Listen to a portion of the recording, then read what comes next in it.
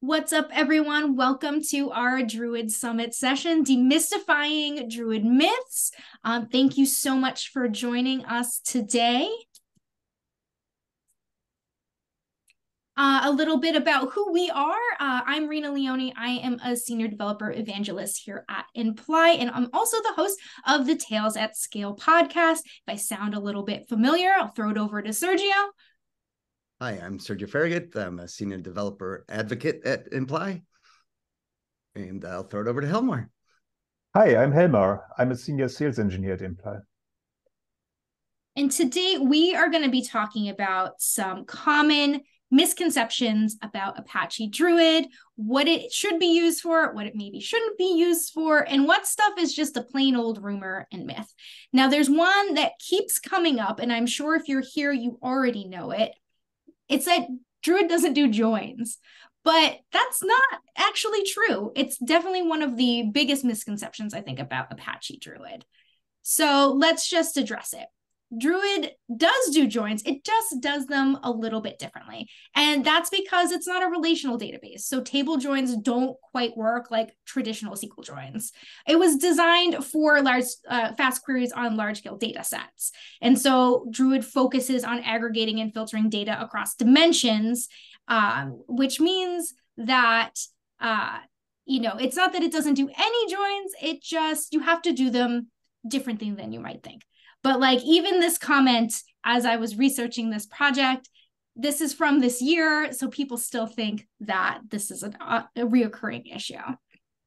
But Druid and joins kind of go back a little bit. So pre-2020 in Druid 18, Druid supported some join features like lookups and semi-joins in SQL. And then around, 2020, that's really where, real joins first came to be. And now, fast forward to this year, 2023, in Druid 26 and beyond, shuffle joins were introduced, and that allows developers to join distributed tables without impact to query performance. And that was all because of MSQ, the multi-stage query engine. But this is all well and good as a history lesson. But how does this work? Like, how do you do them? Sergio, you are the expert in this. Let's talk about it. Well, first let's start with why you need to do joins. Most analytic databases use some form of star schema or snowflake schema to design their analytic data model, right? And that is usually in the form of a fact table or some set of fact tables that are attached to a set of dimension tables. And in order to query them, you use joins. Typically, you may have user ID, and then you have some user demographics as the dimension. So you join on user ID or product ID or location ID along different dimensions, depending on the analysis you want to do. So that's normal in any analytic database. Now, also something that's true for any analytic database is that if you pre-join them, which is sort of what we're depicting here, you're adding the dimensions directly to the fact table, then at query time, you're going to avoid the join and it's going to be faster. That's true in every database, right? So now Druid was designed for the use case of very fast analytic queries. And in order to get the fastest analytic queries, you will need, you don't need to, but you will benefit from pre-joining the data. One other thought about that is, while pre-joining the data will use more space, at query time, it'll actually use a lot less power, right? A lot less CPU because it doesn't have to process the join at query time, and therefore, enables higher concurrency with less resources. So that's something to consider as well. But there are data sets that change over time, slowly changing dimensions or fast changing dimensions that don't allow you to do pre-joins. So let's talk about how Druid does do joins. Let's go to the next slide. So we were talking about some of these slowly changing dimensions. Here's some examples, right? So, in the retail space, which is sort of my background, you have things like a product hierarchy where you're organizing products in a particular way, right? You have SKUs, and then you group them into subclasses, subclasses into classes, categories of products, and those categorizations change over time for marketing reasons or for sales reasons, you typically want to query the data with the latest categorization. So that's an example. Customer users, they where you have demographics. Well, they're people have lives, right? And things change. They if you have properties like whether they have children, whether they're married or not, those things change over time. Their location changes over time. So it's another one of those that changes. Location regionalization, another example. Now, one thing to consider, though, in some cases like customer, you will have let's say retail events where people are purchasing things. In this example, a customer at some point in the past that was single purchased a TV. Sometime later, this person got married. So the question is, do you want to see that those sales for that TV aggregated when you're analyzing by marital status? Do you want to see it aggregated in married, or do you want to see it aggregated in single? You bought it when you were single, right? So it's a question to ask yourself. You may want to pre-join for this reason. Anyway, like we said before, there are slowly changing dimensions that will require that you join with the latest. And like I said, product hierarchy, marketing product hierarchies are a common case. Regional sales territories is another clear one, because you don't want to compare last year's sales with last year's regionalization to this year's sales with a different regionalization. That's comparing apples and oranges. You want to have it be apples and apples. So anyway, these are reasons why you need to do joins. Let's go to the next one.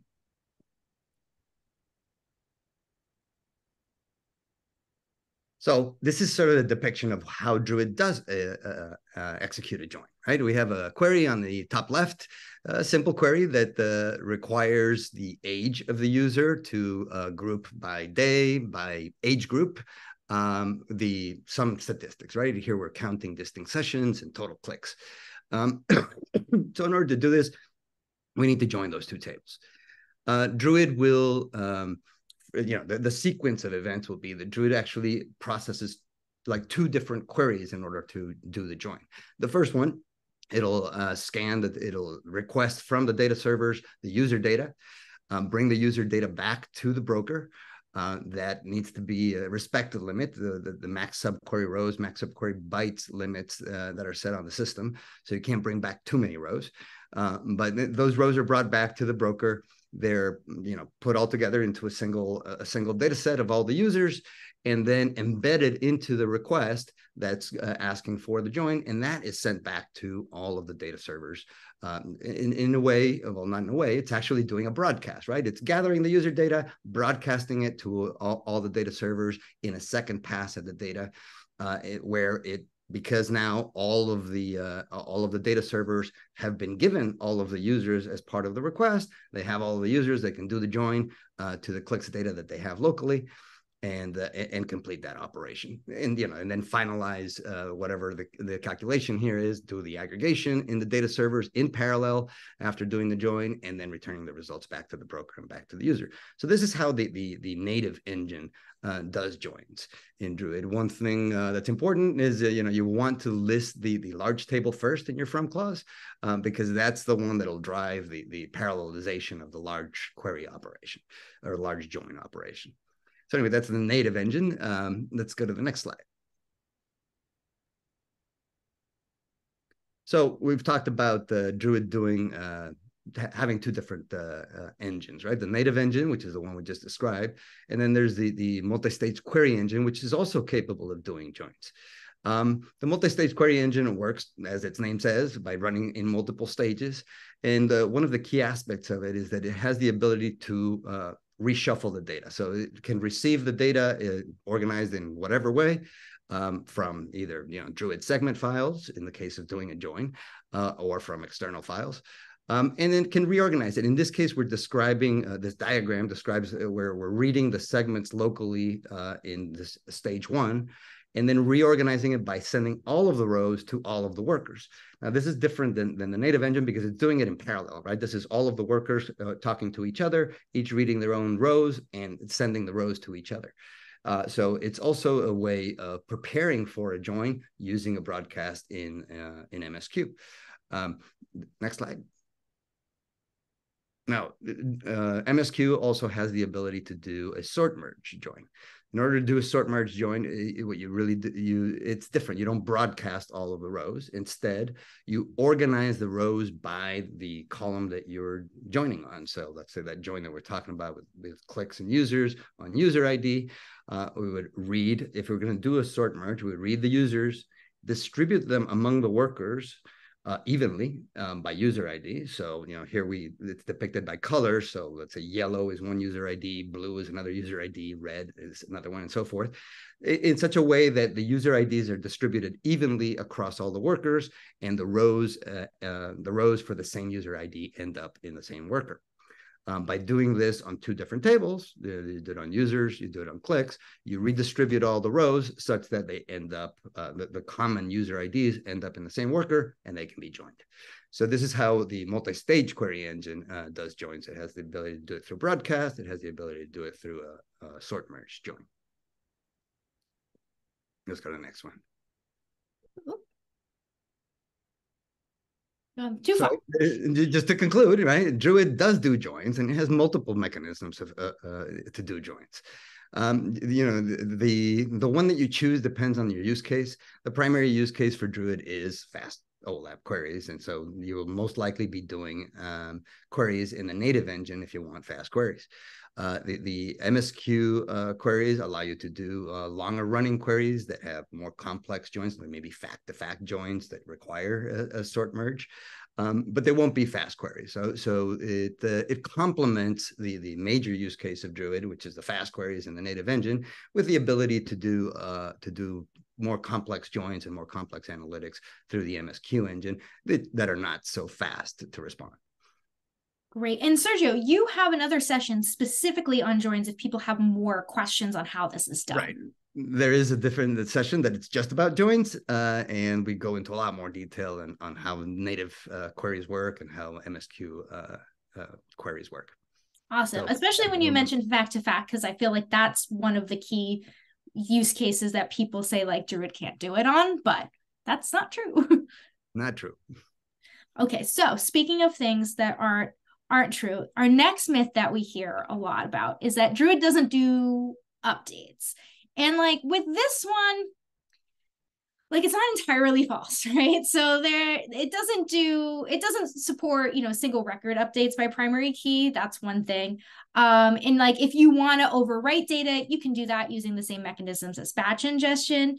But Druid stores data partitioned by time chunk and supports overwriting existing data using time ranges, right?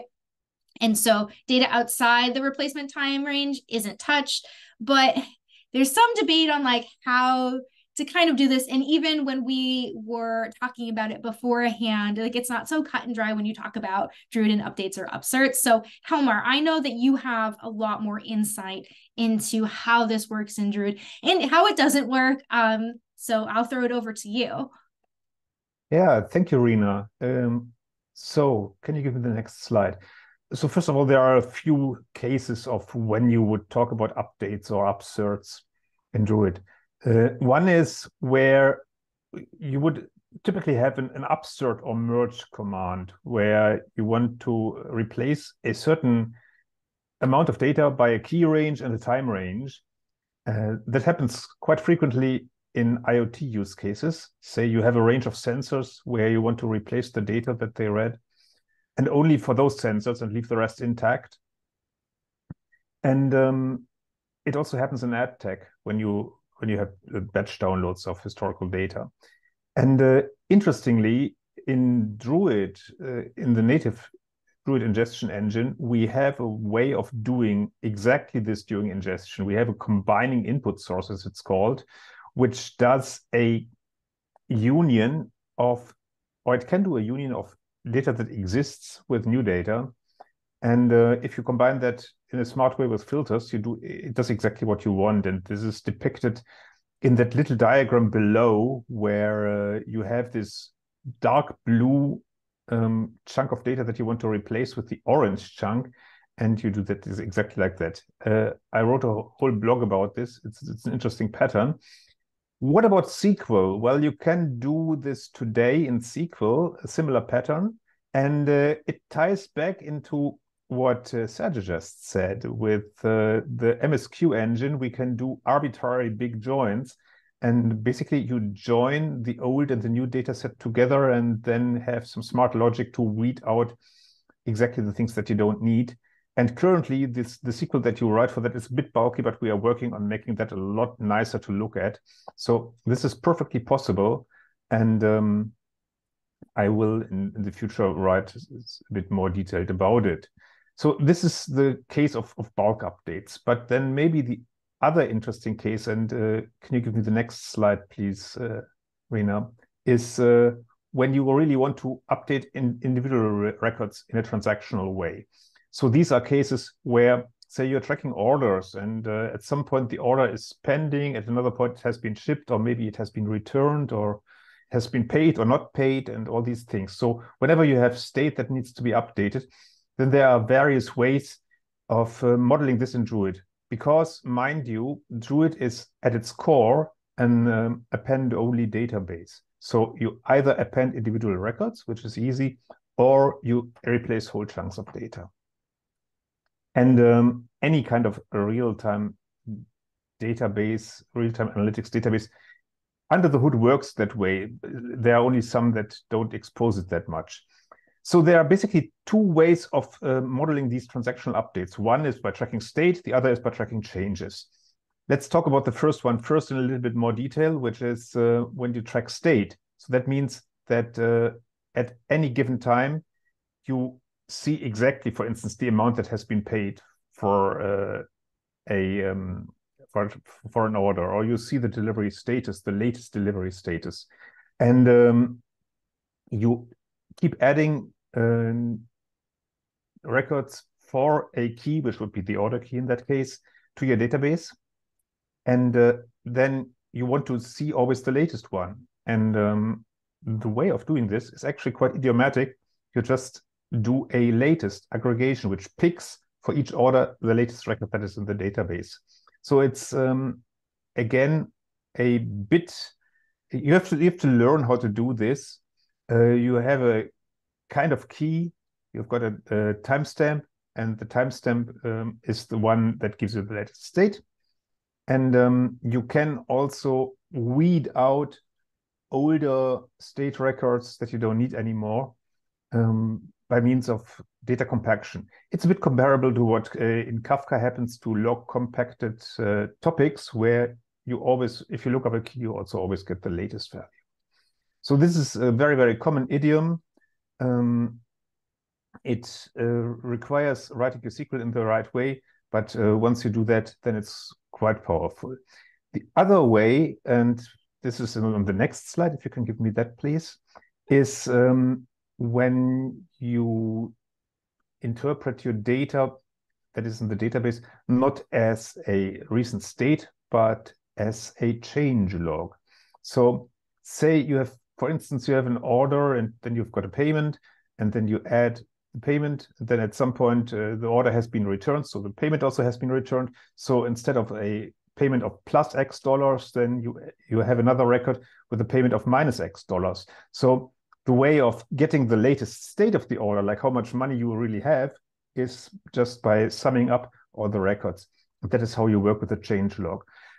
It is something that is a bit, like, it takes a bit getting used to if you're coming from a classical data warehouse background. But if you're thinking event-driven architecture, if you're thinking event sourcing, then this is exactly what you get, and it's very natural to work with those. It's also quite performant. So this is something that is, I think, the way into the future. Well, like so many things around real-time analytics, this requires putting some extra thoughts into your data model. So these are when you think in terms of data warehousing or classical analytics, these are the two patterns. One is where you track the latest state. One is where you're tracking the deltas as a change log. Now there is another pattern, and that is on the next slide, which we also see, and that goes again back to something that Sergio mentioned at the beginning of his talk. It is about having a what you would think of as a star schema, where you have tags and dimensions. And dimensions are could be our beloved slowly changing dimensions, things that change over time, like addresses of people, yeah, or properties of items that you sell. And for that, we have actually some very, very performant ways of handling slowly changing dimensions in Druid. One of them is, that has been around for quite a while, is to connect your slowly changing dimension directly to a Kafka topic. And then you define a key at a value, and you automatically get the latest value for that key out of Kafka. So that is very, very powerful. If you have Kafka, this is a great way of doing things. We are also currently, and that is something that is happening in Imply, we are working on a mechanism that, well, it's actually available in the Imply release already, that allows you to have a table, a Druid table, in a single segment that is broadcast to all the data nodes, and it's automatically kept up to date with regular updates, and then you get exactly that. So basically, this is how you model your slowly changing dimensions if you don't want to denormalize them into the table. If you are concerned about having to update large segments and large amounts of data because of just one column that changes frequently, then this may be the way to go for you. And these are the main paradigms. These are the main patterns that you use if you want to model updates and upserts into it. Awesome. Thanks, Helmar. You know, one thing that seems to be clear with both joins and updates or upserts is that Druid does things a little bit differently than, you know, a traditional database or something, or a data warehouse, or things like, you know, other folks may be familiar with. But that also brings us to another myth, that Druid is complicated and difficult to get started with. And sure, there's always a learning curve with any new technology. And if you're here, you probably already are familiar with Druid to a certain extent. But complex doesn't mean that you are on your own. So all of us here have put together a lot of materials to help people either learn about Druid, learn more about Druid, get help, troubleshoot if you need it. One of the biggest ones is the Apache Druid Slack channel. Sergio, I know that you're in there all the time helping answer questions, but that is where the community is kind of centered. So you can get help from, you know, other developers at some really cool companies actually who have figured this stuff out. Another one is the notebooks. Do you want to talk a little bit about that, Sergio? Sure. Yeah, please have a look at that. And the link's right there.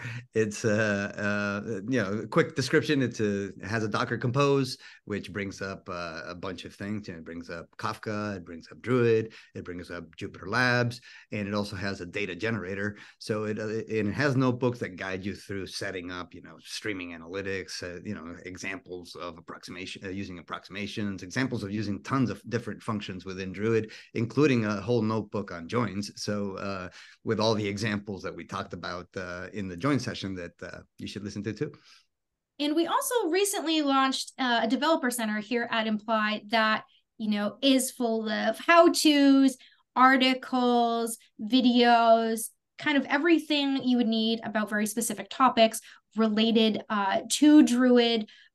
So that's another, and also kind of like the methodology behind it and why Druid is set up for certain things. That's also there. And then you can also check out Helmar's blog, which is fascinating. And Helmar, I know that you go in and kind of experiment with a lot of features in Druid, and you're kind of, it's almost like a preview or behind the scenes sometimes with some of the stuff that you're talking about there. Yeah, that's right. I know that you did a podcast, you interviewed me, so there's a lot more about how and why I blog. I tend to download and build Druid directly from the GitHub repository so that I can try out things before they are officially released, and then sometimes I write about it. And speaking of the podcast, you can listen to other developers and their stories, including Sergio and Helmar, who have both been guests on the show at the Tales at Scale podcast. There is a link there, but it's also on all major podcast platforms, Spotify, Apple Podcasts, you name it, we're out there. And I think that is going to do it for us today. Thank you so much for attending our session, and we're open to questions. Are there any Druid myths or misconceptions you want us to tackle? Let us know.